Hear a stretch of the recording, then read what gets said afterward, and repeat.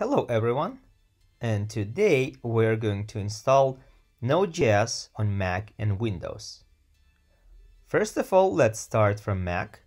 Go to Node.js.org and click for Recommended for Most Users button. Save your package in any folder, in my case it's desktop, and click on the downloaded package. And just install it using the default settings.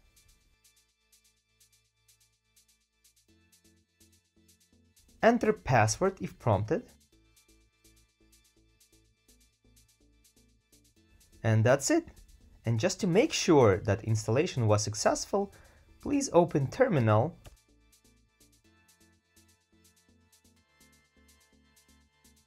Now type node -v and then npm -v.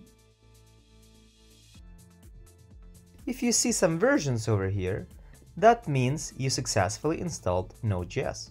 Congratulations! Now let's do this for Windows. Go to the same website, node.js.org, click Recommended for Most Users, and download will start automatically. Just save the file in any folder and run the downloaded file. Continue installation with the default settings.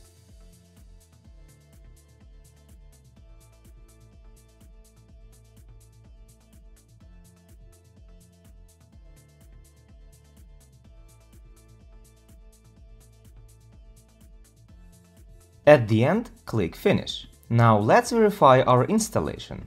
Type cmd in search bar and open the command prompt. Now type node -v and then npm -v. You should be able to see the versions. If you see the versions, you're good to go. Congratulations!